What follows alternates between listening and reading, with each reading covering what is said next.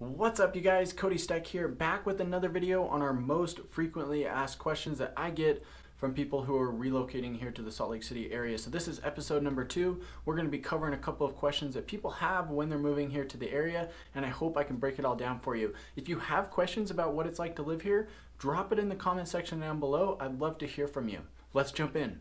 So another question that we get asked all the time is, hey, I was looking at the population of Salt Lake and it said that it was only about 200,000 people. Why is it so small? I thought it was much bigger than that. And to be honest with you, the actual Salt Lake City downtown metro area is only about 200,000 people. Most of the people here in the area don't live in Salt Lake City proper. The unique thing about Salt Lake City is that it's very spread out. We have a ton of suburban sprawl, which can be good, can be bad, but we're very spread out here. We don't really have a lot of high-rise, high-density living. We do have it, but it's not as common as you'll find in other cities. So Salt Lake County is going to be your main hub for the Salt Lake Metro. You can get from one side of the county to the other in about 20 to 30 minutes, depending on the situation, depending on where you start and what roads you take, as well as traffic, of course.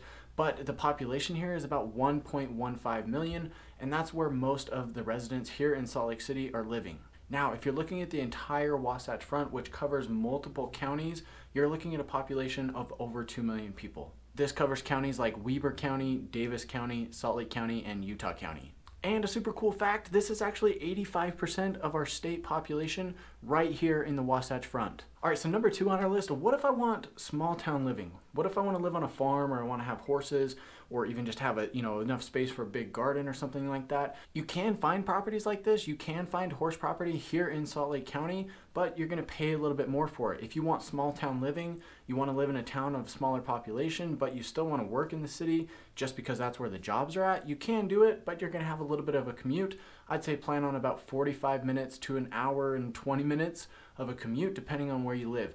Places to look at if you're thinking about this type of living, definitely look at Tooele County. It's growing. It's just west of Salt Lake County, and you can still get into the Salt Lake area for work if that's where you're working. I'd also consider looking at places like Eden, Huntsville, Morgan, Camas. These are going to be smaller towns east of the Wasatch Mountains, and you can still find great country living. You can get the land that you want, and it can be a little bit cheaper than what you're looking to spend in other areas. Now, if you do some looking, and I know somebody's going to comment about this and say, yeah, right, Eden's the most expensive city there is, or Camas is still really expensive. Yes, they are expensive. There are really big homes there. There are homes that sell for a lot there, but you definitely can find something that's reasonably priced and still get some space and have that small town country feel in these areas without having to get too far outside of Salt Lake City or the surrounding Wasatch Front area. Real quick, guys, if you're thinking about making a move here, make sure to get in touch with me. I have a lot of people who watch these videos who are considering moving here, and they reach out to me, and I absolutely love it. So if you're thinking about doing that, make sure to call me, text me, email me, just get a hold of me any way that you need to. My information is here on the screen, and it will be in the description box below. I'd love to hear from you so we can talk about the lifestyle and the type of home that will best fit your needs. I look forward to chatting with you. All right, so number 3, this is a question that I do get asked quite a bit because we get a lot of people who want to live in Park City or Kimball Junction, and they still want to live downtown.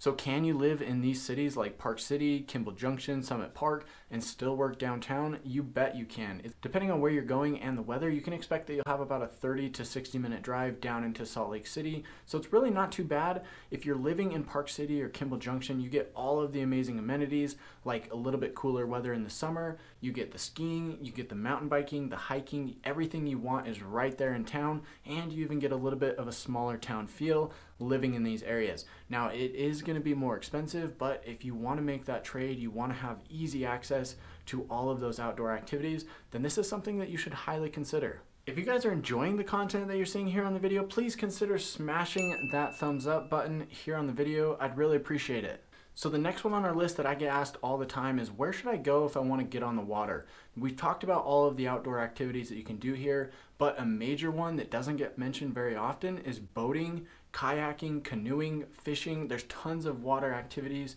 that people like to do here, and I want to give you the best spots to go here in the state.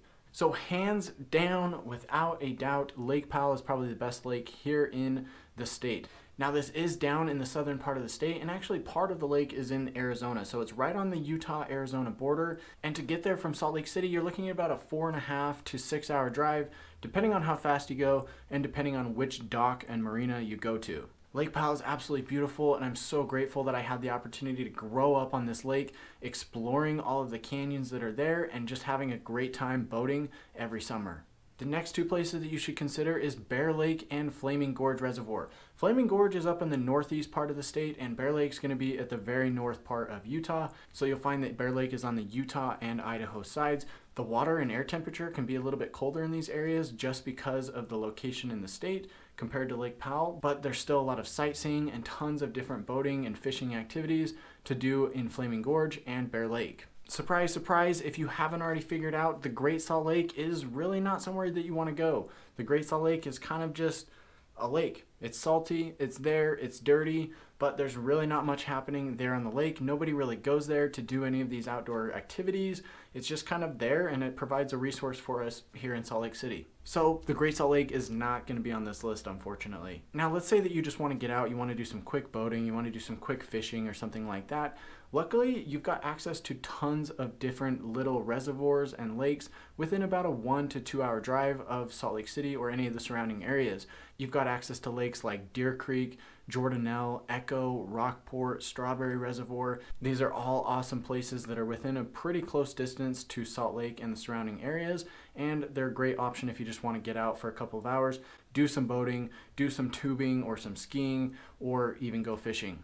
Definitely check out those lakes, and when you're thinking about moving here, make sure to get in touch with me. My information's here on the screen. I'd love to chat with you about your move. I love it when people reach out. So if you are thinking about moving, call me, text me, email me, just get a hold of me any way that you need to. If you liked this content and you want to learn more about what it's like to live here in Salt Lake City, then definitely subscribe to the channel by clicking that button down below and click that bell so you get notified when those videos are released. Follow me on Instagram at @UtahRealEstate_, and until next time.